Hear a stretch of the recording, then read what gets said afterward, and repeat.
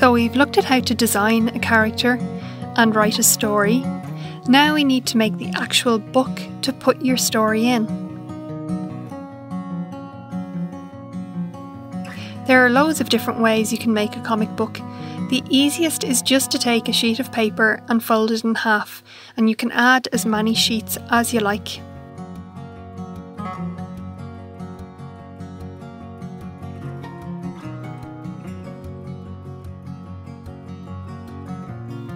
I also really like how you can make a whole 8-page comic from just one sheet of paper, and that's the one that we're going to use today for our comic.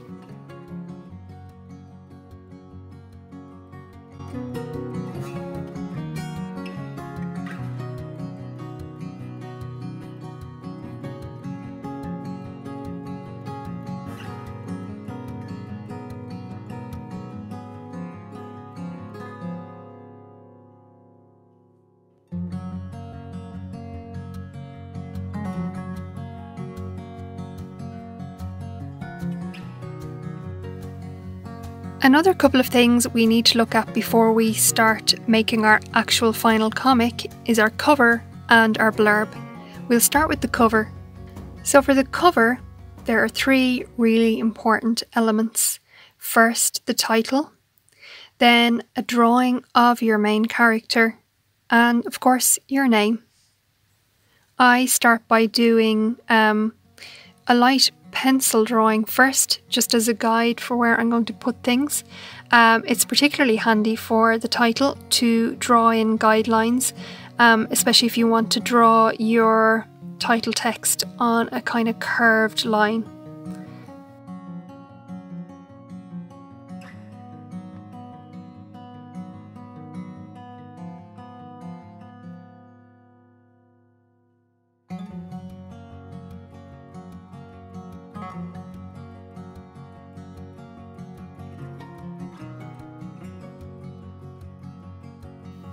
For the main character, I'm looking back at the original character drawing I did. You'll remember that from the first video, and I'm going to work from that and use it as inspiration for my drawing here that I'm going to put on the cover.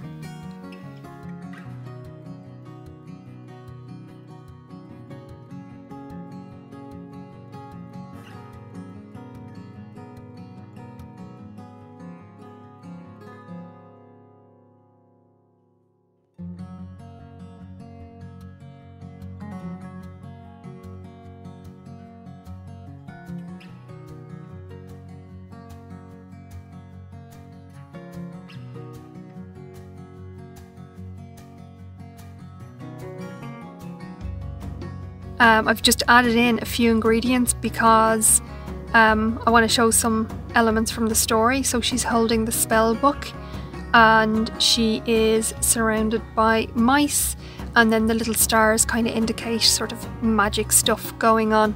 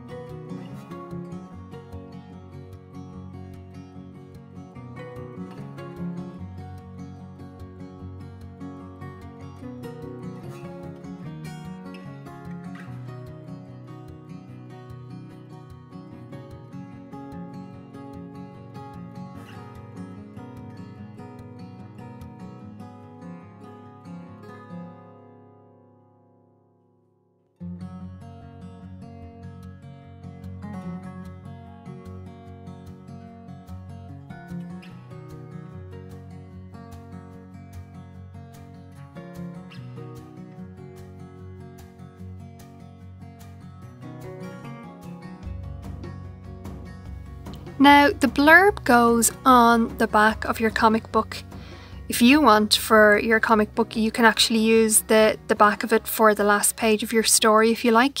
But if you want to make it look a bit more professional, you can definitely put a blurb on the back of it, and it's good practice to start doing blurbs, because this is the way that you attract readers. They see the cover first and then they turn it around the back to see, is this a story that captures their imagination. So for the blurb, you need a sentence that describes what the book is about. You need some kind of a question or a teaser that gets the reader curious. And then you need some more artwork that gives more clues about the book. So if you remember in our second video, when we were drawing our character in their opening scene, we wrote a paragraph to describe what was going on, and actually I'm going to use some of the text from that because I think it's a good way to sell the idea of what this book is about. So I've written, Janine, the scared yellow witch, was using magic to cook her dinner, but instead of making rice, she's made mice, and now they're everywhere. So that really kind of sets the scene and gives the reader an idea of what this book is about. And then I put in the question, can she undo a spell gone wrong? So this raises the question of the challenge that she's facing. And then I've drawn in a couple of mice and some stars to give more of an idea of what's going on inside this book.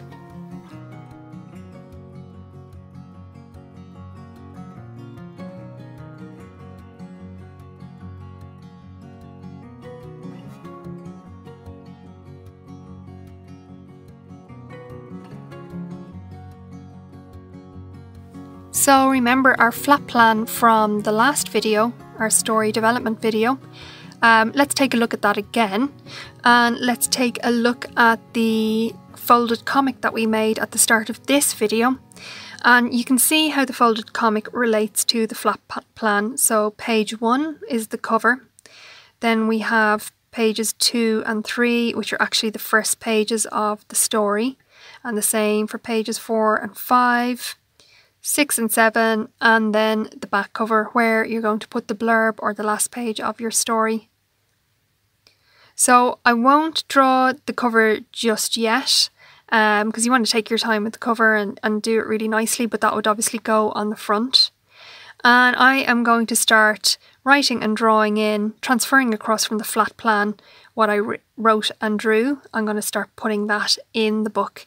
Now I'm going quite quickly here. You can take your time and do this really, really nicely, but it just gives you an idea of how you could approach this. And like I said in the last video as well, if you wanted to, you could have 2 boxes or 3 or 4 boxes in each one of these pages if you wanted to fit more action in. But because this is such a small size, I think it's easier and clearer for the reader just to keep it to one image and chunk of text per page. But if you were making a bigger comic, you would definitely break it down into panels. So there you have it, guys. I hope you enjoyed this comic making series. If you haven't watched the other 2 videos, designing a character and developing a story, go back and have a look at those. But hopefully this inspires you to have a go at creating your own characters and writing your own stories. Best of luck.